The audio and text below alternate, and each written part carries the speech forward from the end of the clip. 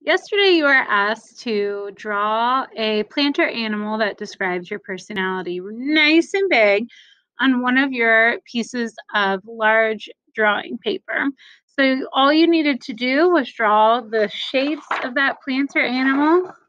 I'll hold mine up in pencil. Today we're going to create our colorful collage papers in the style of Eric Carle so that we can then cut those pieces out and then glue them onto our planner animal.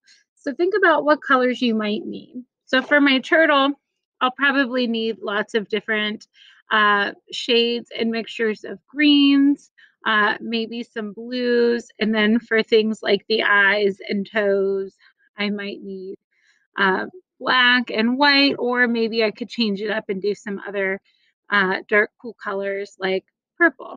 So I want to think about how I want to address my color, and I'll be collaging just my animal and then coloring in the background later on. You're welcome to collage the background as well, but your focus will mainly be on the animal itself.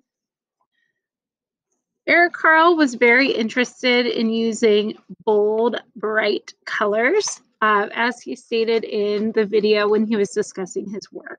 One way that we can do that is by blending two colors on our coffee filters and adding a little bit of water to get those colors to mix together.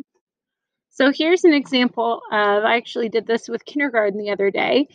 Here's an example of my coffee filter after it has dried. I'm also going to show you how you can add a little bit more interest by going back on top of your coffee filters and adding some additional colors and patterns to that so that your collage papers have a little bit more interest to them. We're also going to use our scrap paper, which I have not done yet. I'm going to show you in a minute, and our oil pastels. And I'm going to show you some reductive techniques where after we draw with the oil pastels, we actually scrape away some of the color, and then some additive techniques where we layer multiple colors on top of each other.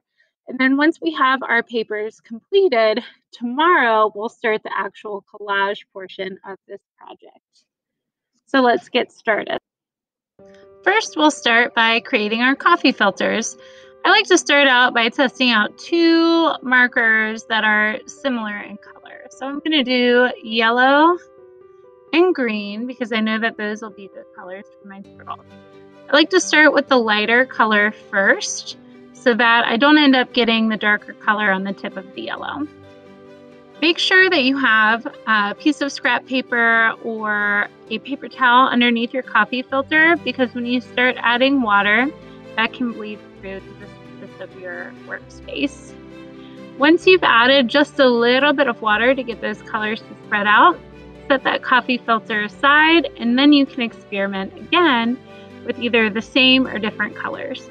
Knowing that yellow and blue make green together, I chose to use yellow, green, and blue to create a little bit more interesting colors on my coffee filter.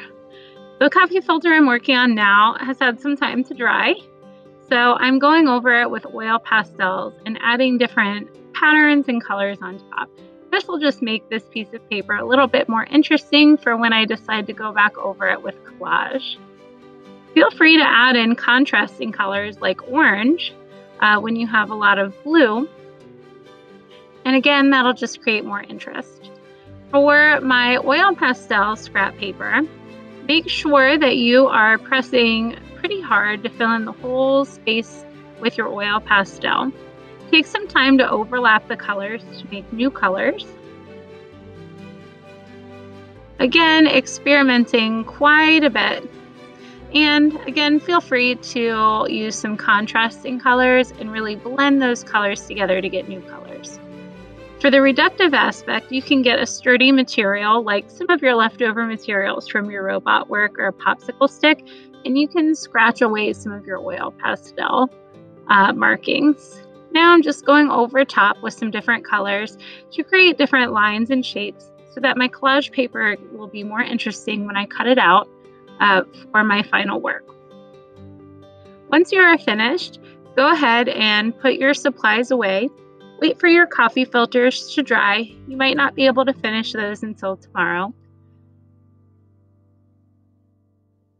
Also, feel free to experiment with some additional colors using your oil pastels on another piece of sketchbook paper. I only created 2 coffee filter mixtures, but you are welcome to do more. We're only going to use the coffee filters for this project, so you're free to use all of the coffee filters that you want to, especially if you plan on using some for your background.